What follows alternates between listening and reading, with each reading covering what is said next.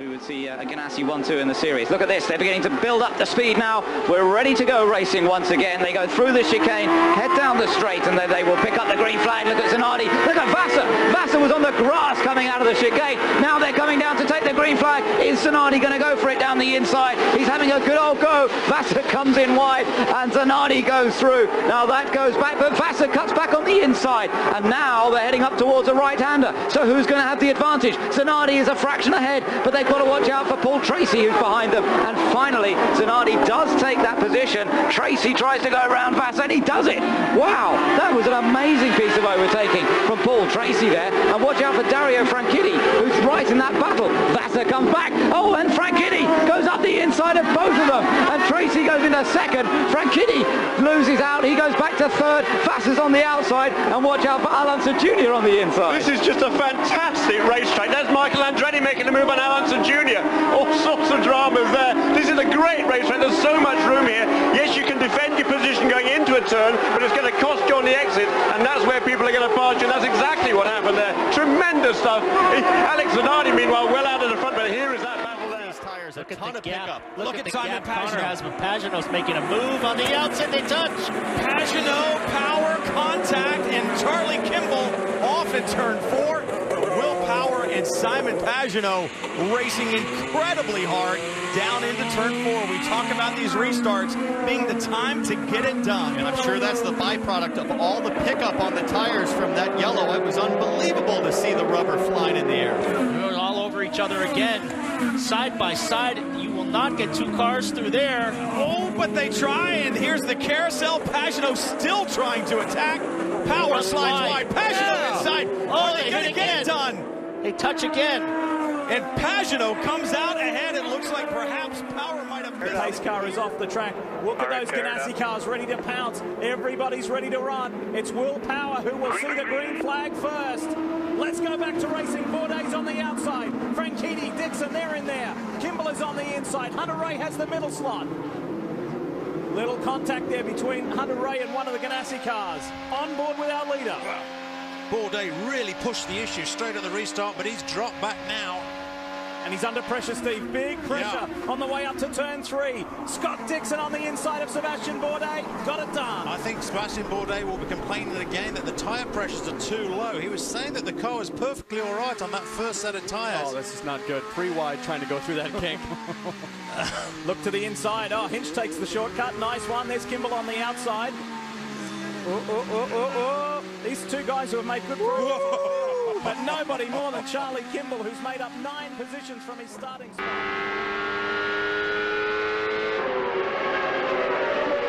There's Andre Ribeiro, who started second, but Ribeiro was only 22nd in the morning warm-up on full tanks. Ribeiro getting past in that radical new Penske car, the BC27 Mercedes. Bob, he's got to have a problem. He's been running so fast. Look at him dropping back. You don't lose that much speed. I would imagine something's going away on the car, the handling, probably in the tire area. Ribeiro, a sensation in qualifying, putting that car on the outside of the front row. Right now, he's under attack. Adrian Fernandez, his former... And look at that move. Oh, Bob, did you see Gilles Deferrin knife right through the 2 of them? What a move. Castroneves is dropped to 8th.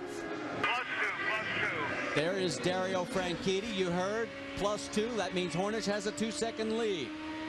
Now, will Elio try and hold up? I don't think it makes any difference. Elio could let him go right now, and he does. Elio's just holding on right now, trying to just get to the end of the race right now. Oh, but here comes Mira. Mira goes below the yellow line and takes over the position.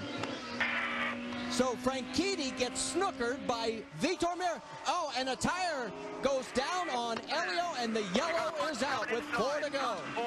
Just in qualifying, although Danica Patrick right now is coming up in 5th. And contact between Justin Wilson and the 6 of Ryan Briscoe, and I'm wondering if anybody cut a tire on this one. Here is Will Power as he is on the move. He's already gotten around Danica Patrick. He's going to try it. 170 miles an hour. Justin's going to have to give, and Danica's right underneath. Here we go. Things are getting dicey. They have contact, and Wilson holds the spot. A very nice move, though, by Danica to make sure she was trying to take advantage when Will Power dove on the inside of Wilson. Remember when Will Power was almost a lap down after lap 1? Here he is in 3rd place. And Danica Patrick, who was nowhere to be found, here she is with Scott Dixon trying to catch up to her, getting around E.J. Viso. That is for position. Dixon moves up to 6th, Viso to 7th. He set sights on Danica. And Danica's car really was junk all weekend. And that's why I said in practice and qualifying, they didn't have a great weekend. But she has really come on strong here in the races right now. Dixon's going to start to look to set her up coming through turns 1 and 2. Back on the gas here. He just looked like he just kissed the wall. Just a small amount, trying to get the power down to get that run down here on Lakeshore Boulevard. He does not seem close enough. He did brush the wall. I saw the tire marks left behind. While all this is going on, here he goes, diving in. Oh, and contact behind him. It's Mario Moraes and E.J. Viso. It looks like both are going to survive, but it's going to be a local yellow, at least for now. And there, Dixon gets around Danica. In fact, as you can see, as Greg Moore and Maurizio Guterman go chasing after Paul Tracy, but in fact, Michael Andretti there on board with Michael Andretti. He started in 7th position on this restart. He now tries to get past Patrick Carpentier. Carpentier making a move on Alonso Jr. Alonso Jr. on the outside as they come out of turn 4. Alonso Jr. not quite able to hold off Carpentier unless he can do it down into turn 1. Carpentier still trying to make this move stick on Alonso Jr. Jr. still keeping around the outside of him through turns 1 and 2. And right behind them, we've got Michael Andretti looking to pick up the pieces or the advantage should anything happen ahead. Alonso now trying to squeeze in ahead of Carpentier. These guys have been running side by side now for nearly 2 miles. And Alonso still trying to fend off the young Canadian. Ali Max car of Carpentier on the inside. And Jeremy, what about this? What a race. This is nearly 3 miles. This is absolutely fabulous stuff. Well, Carpentier's still on the inside. It's a shorter way around, but he can't carry quite the momentum into the corners from that inside line. Here he is, turn 3 and 4, and so still sticking it out on the outside. Fabulous stuff. Really good. And don't forget Patrick Carpentier in his first season of this type of racing. He has raced in the Atlantic Championship on this track before, but he's been fending off Alonso Jr. and finally he gets ahead. And now we should see him take the advantage. But what great clean racing between these two. That's what oval track racing is all about. Side-by-side starts and restarts are going to get trickier as we progress. You heard the call. We're racing again in Indianapolis. Dixon got hung out because the car in front of him was slow. He's now back in the mix and trying to defend. And there goes Franchitti.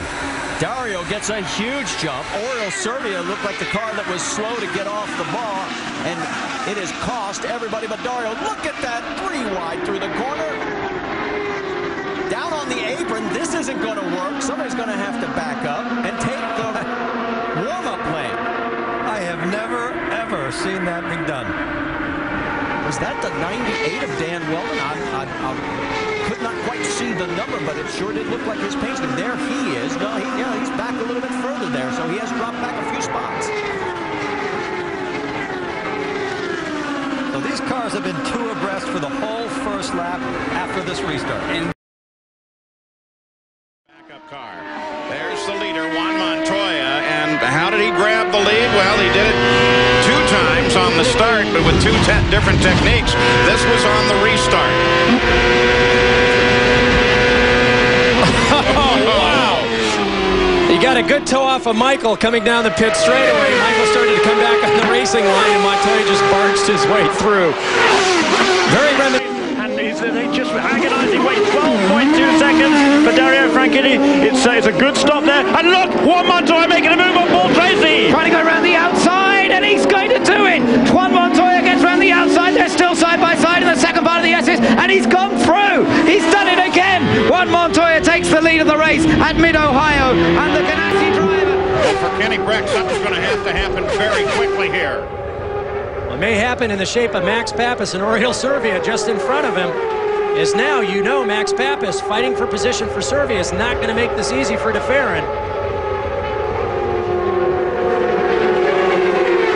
DeFerrin get caught there. Here comes Kenny Brack. DeFerrin comes down the inside. Brack moves to the outside. Brack takes the lead with 2 to go. You're clear. Now let's go. And that's the race right there. The timing had to be perfect. It was. Kenny Breck, the dominant force on ovals this year. Team Rahal looking to repeat, shutting out Gilles de Ferran, the series champion, from his first win. But de Ferran now coming back with one lap to go. Hold him off, hold him off.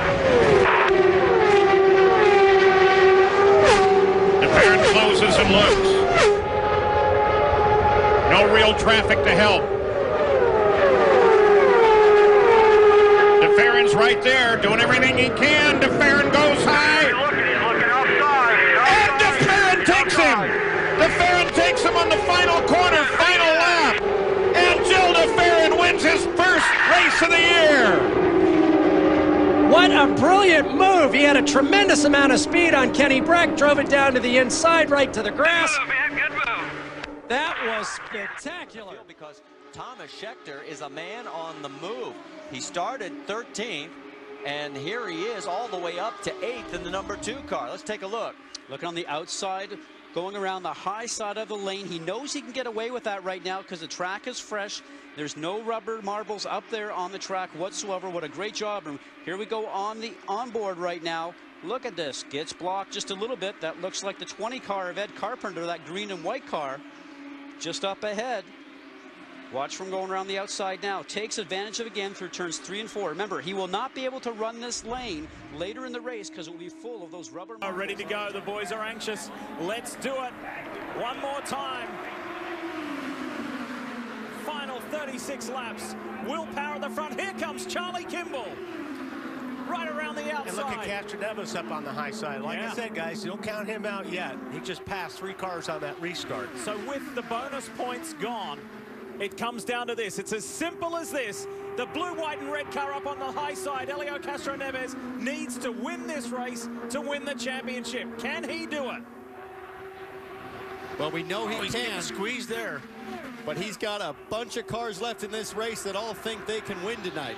Dixon to the inside. Dixon goes down low on Will Power and takes the lead of the race. That was a gutsy move. And says to Helio Castroneves, if you're going to beat me for the title, you're going to beat me in the race first. There's Emma, that's Scott's wife. She's feeling the pressure. Anxious times with 34 to go, and Castroneves has come from last to 3rd, just like that.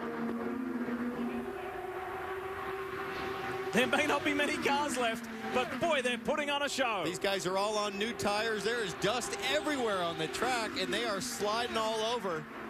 Here comes Helio. 3 wide, and Castroneves is putting his foot down, saying, I want this championship. It's not over yet. And I don't think Charlie Kimball wants to be there at the moment with these two guys going at it. He is stuck inside.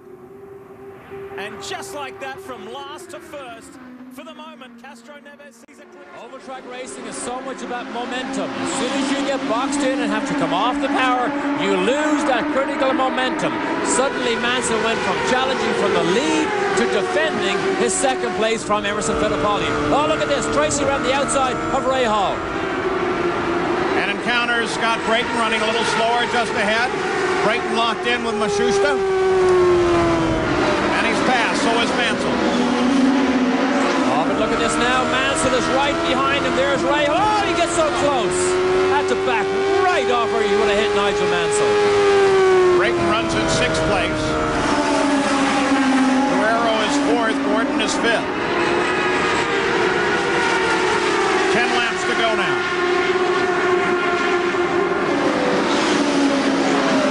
This is the fight that's at the front, and now here comes Mansell making a bid as he blocks Tracy up in behind Scott Brayton, and he gets beside him, he gets alongside, but now Brayton comes down and Tracy regains the lead. This is oval track racing at its best. Mansell tried to use the traffic, almost pulled it off, but Tracy saw where his opportunity was going to come around the outside of Brayton. Mansell 200 as Paul Tracy continues to hold off Nigel Mansell. Emerson Fittipaldi waits and watches in 3rd place, about 2 seconds back. Al Jr. needs to stay high. He needs to stay high. He does. Both of them get down the inside. There's more traffic, though. Brian Till is now just ahead of this lead pair. Fight for the lead continues. Fight for championship points. A fight that can move Paul Tracy into 3rd place in the championship points battle. pressure is on. The pressure is on Paul Tracy. This will be his finest win, probably because of the relentless pressure from Nigel Mansell. He still chases him down. He has 5 laps to chase him down and pass. What a 40th birthday present this would be for Nigel Mansell. His second oval win, a continuing lead in the points. He'll leave here with a point lead no matter what happens. Look at this. Tracy protects that line. Mansell is right behind him again. Look at this.